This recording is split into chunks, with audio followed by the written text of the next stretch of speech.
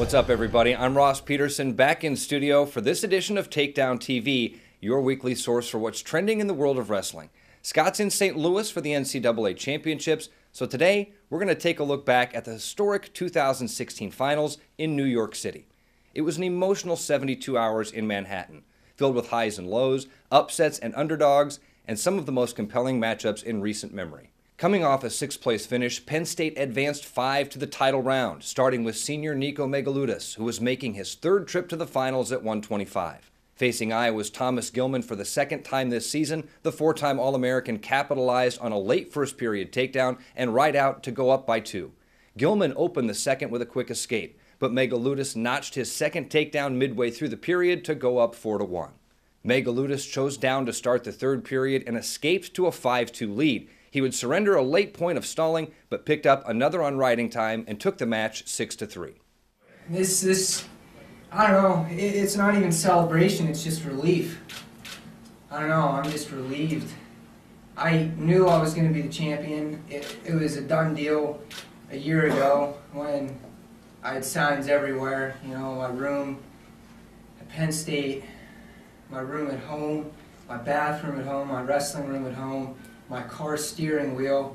I am the 2016 national champion.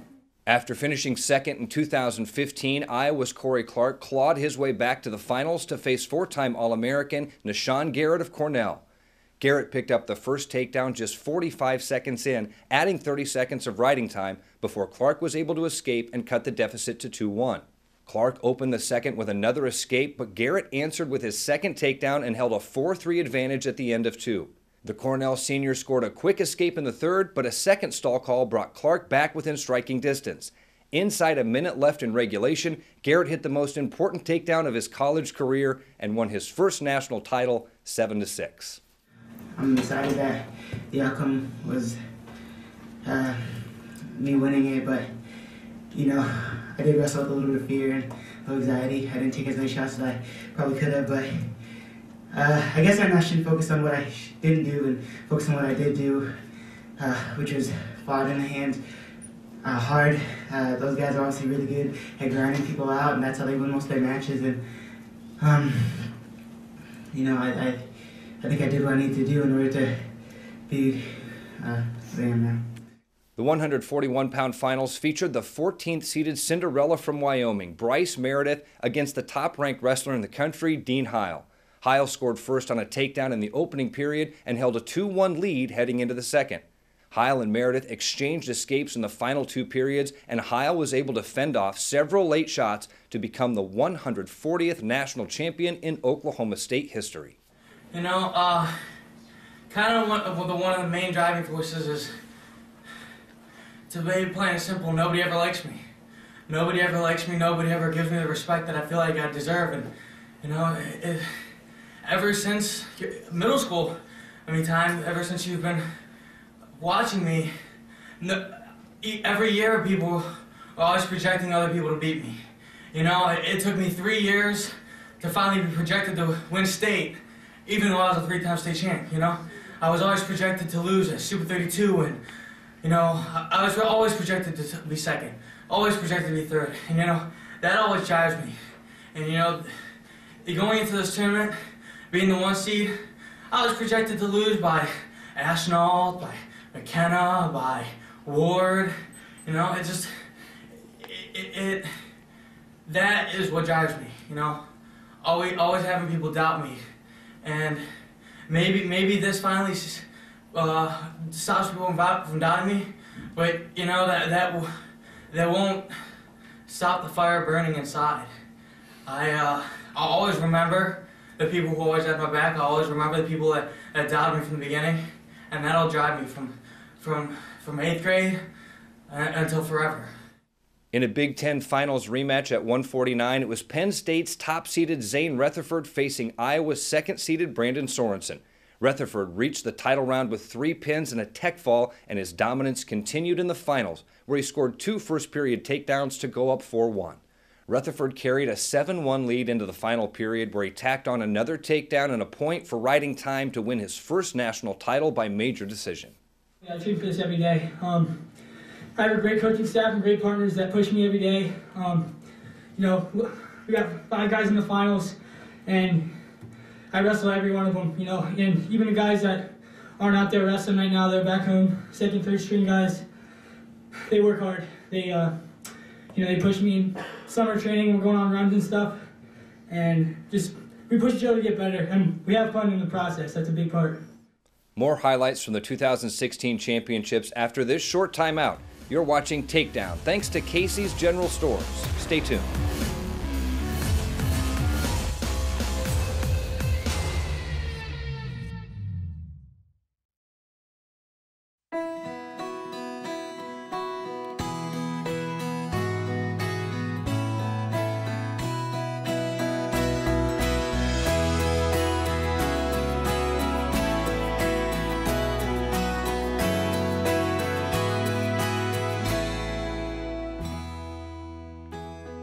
Right now, get a free 2-liter with the purchase of any large pizza.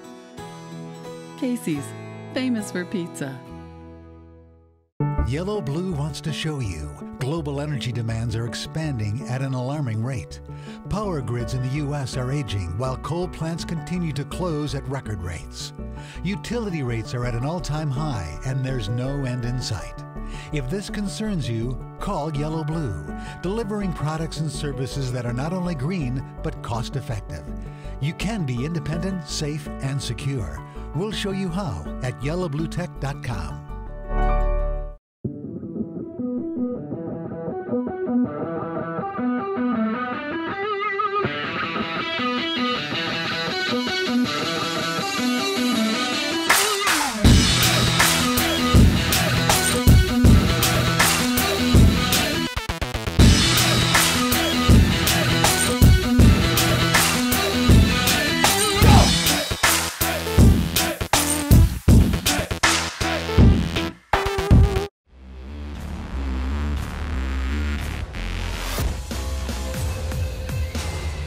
It was the most anticipated rubber match in recent memory. Isaiah Martinez versus Jason Nolf, Part 3. An electric first period saw Martinez set the tone with a quick takedown, but the Nittany Lion freshman kept his composure, using an escape and a takedown to go up 3-2. As the first period came to a close, Martinez escaped to even the score at 3. Aymar opened the second with another escape and carried a 1-point advantage into the third. Nolf chose down and tied the score, and this one appeared to be headed for overtime, but it wasn't. Martinez fired the match-winning shot with under 15 seconds left and captured his second national title 6-5. Wow, I'm extremely pleased, you know, just with the win. Wrestling a competitor like that, he's definitely special, and you know, he gave me a hell of a fight, and I just knew, you know, if it came down to the end, that I was going to get it done. And looked up at the clock with like maybe 20 seconds to go. Coach was just screaming, "Go get one!" And I said, "I need to do this right now to seal up the match." And thank God I got my head through the hole, got up and got the takedown. After storming through the bracket untested, the finals were not much different for two-time defending champion Alex Daringer. Facing the previously undefeated second seed Isaac Jordan in the finals, Daringer got the first takedown in the opening period and jumped out to a 5-0 lead with an escape and another takedown midway through the second. Jordan would score his only points on a pair of escapes as Daringer cruised past the Wisconsin sophomore 6-2. You know, there was a lot of emotions there. You know, I kind of was a little conservative, but you know, in the situation I was in, it was hard to get over aggressive. You know. But I was very pleased, you know, I got 18 matches in a row with third national title in the most historic arena in the world. So it's a pretty amazing feeling. During the semifinals, Nittany Lion legend David Taylor was asked where PSU freshman Bo Nickel needed to develop. Taylor responded by saying that Nickel put himself in dangerous situations, a tendency that would prove costly in the 174-pound finals. Nickel went for a double overhook throw off the whistle, but Martin countered nicely for the takedown. 2 escapes and a takedown for Nickel, followed by a Martin escape, made it 4-3. But Martin responded with a body lock toss, putting Nickel on his back to retake the lead 9-4. The Nittany Lion freshman went on a furious comeback, throwing Martin twice in the third period, but it wasn't enough, and the Buckeyes got their first title of the tournament 11-9. Miles, that moment you were able to share with Coach Ryan and those close to you after you won, can you just tell us about that, how much it meant to you? It meant so much to me. I love that guy. In the beginning of the season, we butted heads about the whole red shirt thing, but he cares so much about me and the team, and he understands where I come from. A small town in Penns Grove with not much there, so he understands all that, and he was able to support me if I needed anything, any kind of support, just to talk to him about girlfriend problems, my father problems, stuff like that. He was there, so just love that guy so much. We'll take you from 185 to heavyweight right after the break. You're watching Takedown, powered by Adidas Wrestling. Stay tuned.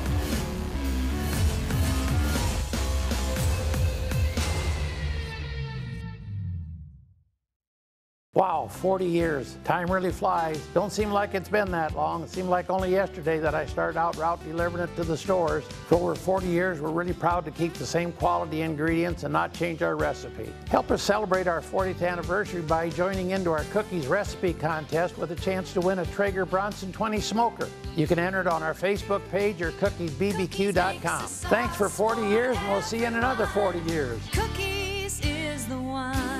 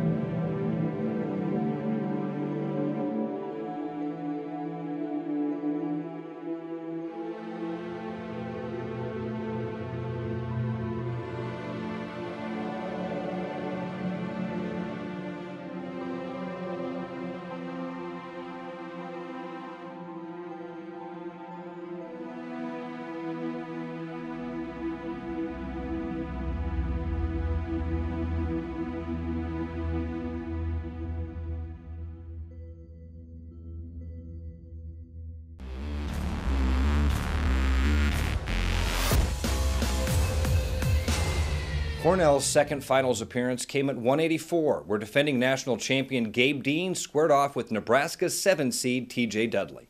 The three-time All-American took several early shots, getting to a leg 3 times, but only drawing a stall warning on Dudley, and the first period ended scoreless. Dudley chose bottom to start the second and earned a quick escape, but Dean secured his first takedown of the match, and the period ended with the score even at 2. Dean took the lead on an escape 6 seconds into the third and kept up the pressure, scoring a late go-behind to seal the 5-3 win. What's to say about your program that, you guys got 20%, 2 out of the 10 champs. What's to say about Cornell wrestling and how fired up are you right now? I'm really fired up, actually. I'm containing myself because I have to be professional. But, man, what... From where we started to where we are now, as a group, I remember coming into Cornell when I was a kid, getting the crap kicked out of me every day by Cam Simons. I guess it's nice to be on the other end of that now and not getting my head shoved in the bleachers every day. But the point was, these kids, not just me, but my whole class, they kept coming back and didn't take no for an answer. And you know what? We didn't have a perfect NCAA tournament, but we got a lot of fighters on our team and a lot of support, and I'm just happy to be a part of it. 2 years after winning the 197-pound title as a true freshman, Missouri's Jaden Cox made it back to the finals to face 3-time All-American Morgan McIntosh. It was a feeling-out process early. Cox nearly hit a takedown towards the end of the first period, but McIntosh scrambled out of bounds to keep it scoreless. The two traded escape points in the second and third period, but Cox was just moments away from adding another on riding time. With just 12 seconds left in regulation, the Missouri junior struck on a low single leg to secure his second national crown, 4-3. I believe I had a great outing here at the NCAAs this year. It definitely improved from the last 2 years. As for dedication for this title, it goes to everyone that's ever had my back. Everyone that has, always been there, and not just when times like this happen, when things are great, but when everything's going wrong and things are hard. People that have your back like that, and the people who are always there, that you consider family, even though they're not blood. Those are what this dedicates to, because this wasn't easy. It was not an easy journey. There were times in this year that I was very frowned upon by the social media and social eye. And so to find those people, know you have those people around you, it's a blessing to have those kind of people. So this goes to them because, they kept me on the right track and kept my mind, stable, and, they helped carry me. It was perhaps the most anticipated heavyweight match in college wrestling history, as two-time defending champion Nick Gwiazdowski put his 87-match win streak on the line against 20-year-old world champion Kyle Snyder. The match started with Gwiazdowski shooting for a single leg. Snyder did the same, but both came out of the scramble empty-handed, and the first period ended with the score tied at 0. Gwiazdowski opened the second with a quick escape and started to take control of the action, hitting a takedown on a counter shot to go up by 3. Snyder would not go down without a fight and escaped late in the second and early in the third to pull within a point. Just 90 seconds from his third national title, Gwiazdowski struck again, hitting another takedown to go up 5-3. From that point on, it was all Snyder. With 11 seconds left in regulation, the Buckeye sophomore hit a low single, forcing the match into sudden victory. In a performance reminiscent of the 2015 World Championships, Snyder unleashed his arsenal when it mattered most, converting a clutch takedown for his first NCAA crown. Since my freshman year of high school, I've been targeted, and people have, every time they wrestle me, it's one of their biggest matches of the year. So I'm used to that now, and when I win something big, I don't relax. It makes me hungrier. I want it again. I want to improve, and I want to do it in a more dominant way next time I wrestle in it. So the next thing is the Olympic trials in three weeks, and that's a big competition for me. So I got a lot of work to do and a decent amount of improvement before that. Coming up, USA Wrestling's Richard Immel stops by with his 10 picks to win a title in St. Louis. You're watching Takedown thanks to Nike Wrestling. Stay tuned.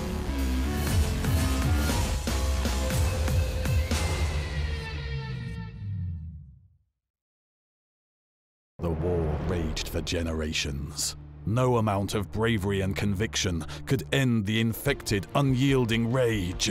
And with every battle, the evil grew, changed, evolved.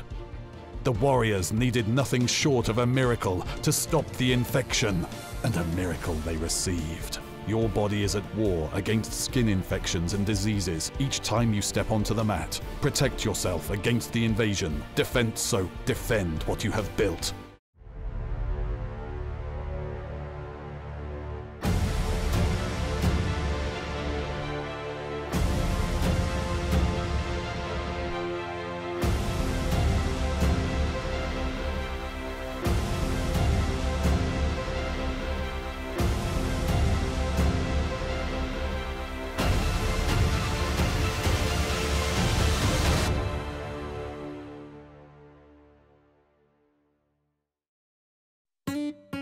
When looking for a quality pizza, you need a place that makes everything from scratch, using fresh ingredients, 100% real mozzarella. And if you can grab a lotto ticket while you're there, well, lucky you.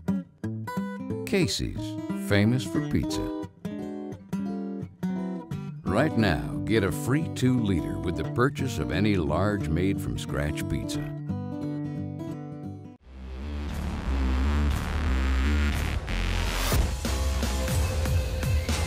Welcome back to Takedown. He's one of the most respected minds in our sport. Here's USA Wrestling's Richard Immel with a breakdown of the brackets and his 10 picks to win a title in St. Louis.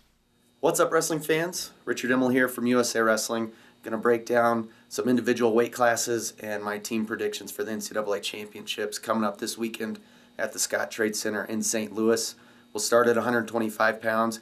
I really like the top seed, Thomas Gilman, a hammer, coming out of Iowa, undefeated on the season. I like his path to the finals. He's been pretty dominant all season. I see him taking on Joey Dance, the number 2 seed from Virginia Tech, in that championship match. They've gone back and forth over the years, but I like Thomas Gilman to get it done as a senior for the Hawkeyes.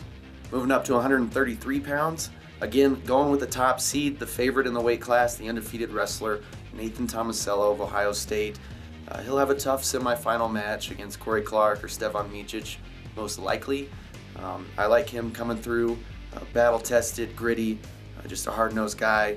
I think he makes the finals against Cade Brock of Oklahoma State, that Buckeye-Cowboy matchup, and I like Nathan Tomasello to get the job done, take home his 2nd title this year at 133 pounds. Moving up to 141, wide open weight class, very even across the board. I'm putting number 1 seed and defending NCAA champion Dean Heil in the finals. I have him taking on Stanford's Joey McKenna as the 3 seed. This time, I like McKenna in a rematch. I know it's been close before. Heil, he's the defending champion. He hasn't lost in quite some time. But I like Joey McKenna to get the job done and take home his first NCAA title as a sophomore for the Cardinal. Moving up to 149 pounds, it's an open and shut case for me. You got Zane Rutherford, one of the most dominant guys in the NCAA, undefeated. And he's really cruising right now, coming off an impressive Big Ten championships, technical fall over Micah Jordan in the finals there. So I like Rutherford cruising through to the finals. I see him taking on Oklahoma State's Anthony Kalka for the first place prize. They wrestled earlier in the year. It was a 2-0 match, close match, but I like Rutherford to really separate himself in this matchup and pick up his 2nd title for the Penn State Nittany Lions as a junior. Moving up to 157 pounds, Jason Nolf, the human highlight reel. He's just been incredible to watch all season. I see him sweeping this weight class with relative ease. I'll put Michael Kimmer of the Iowa Hawkeyes in the finals. I really like the freshman, what he brings to the table. Now moving up to 165 pounds, you got a 2-time NCAA champion as the number 1 seed, undefeated on the season.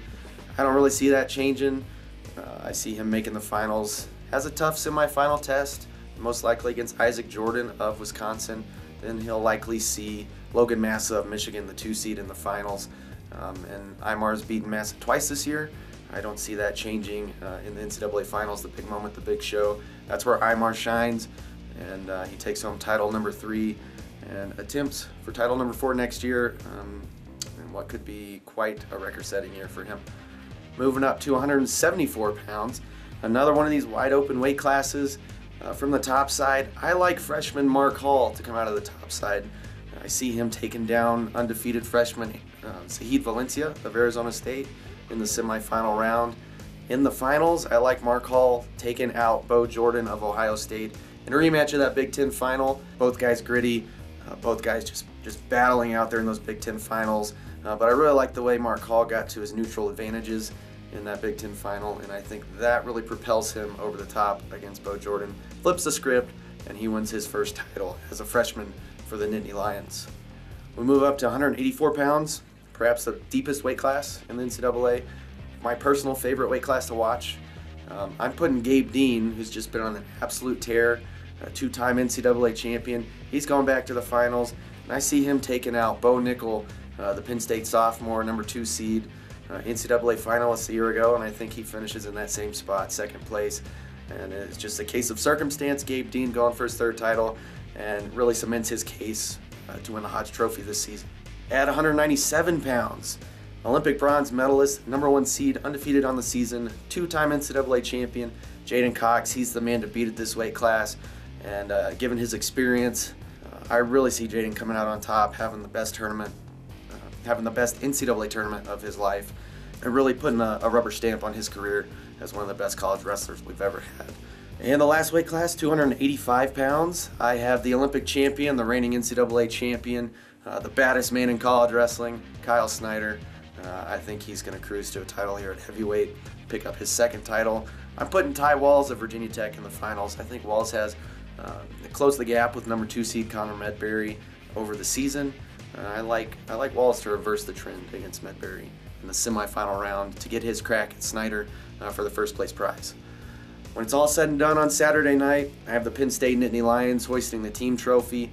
I think bonus points really are what going to make the difference for Penn State. A couple teams in consideration, Oklahoma State and Ohio State, I think can make it close. Maybe even pull the upset if one or two things go their way. And Iowa and Virginia Tech will round out my top 5 teams. So with that, it's going to be an exciting weekend of wrestling out in St. Louis. Be sure you check out all the action. Thanks to my Takedown boys for having me come on the show and give my thoughts. We'll catch you in St. Louis. Special thanks to our friends at USA Wrestling, ESPN, and the NCAA. Don't forget to join us on TakedownWrestle.com and Facebook for live audio coverage from the 2017 championships in St. Louis. For Scott Casper, Tony Hager, and all of us here at Takedown, I'm Ross Peterson. Thank you for watching, and we'll see you next week.